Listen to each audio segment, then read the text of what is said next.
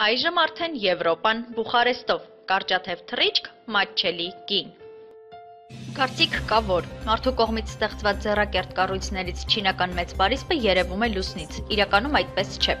Լուսնից երկրագնդի վրա մարդու կողմից ստեղծած ոչ մի կառույց չի կարող երևալ։ Հարցն այն է, որ մարդիկ շփոթում են տիեզերքից եւ լուսնից երևացողը։ Լուսինը հեռու է երկրից 400,000 կիլոմետր։ Չինական մեծ պարիսպը չնայած շատ երկար է, բայց ունի ամենաշատը 9 մետր լայնություն։ Եթե հարցին մոտենանք գիտականորեն եւ հաշվի առնենք մարդու աչքի հնարավորությունները, պարզվում է, որ լուսնից չինական պարիսպի երևալու համար այդ լայնությունը պետք է լինի ամենակիչը 110 կիլոմետր։ Հավանականությունը, որ լուսնից կարելի է տեսնել չինական մեծ պարիսպը, հավասարազոր է նրան, որ 3 կիլոմետր հեռավորությունից անզեն աչքով մարդը տեսնի մազը։ Լուսնից անգամ երկրի մայրացամաքներն են դժվարությամբ նշվարվում։ Առաջին անգամ այդ մասին չգիտես ինչու գրել է հնաոճ իրերի վաճառական անգլիացի Վիլիամ Պոուգը 1754 թվականին։ 1895 թվականին նրա ասածը իր հոդվածում հաստատել է լրագրող Հենրի Նորմանը։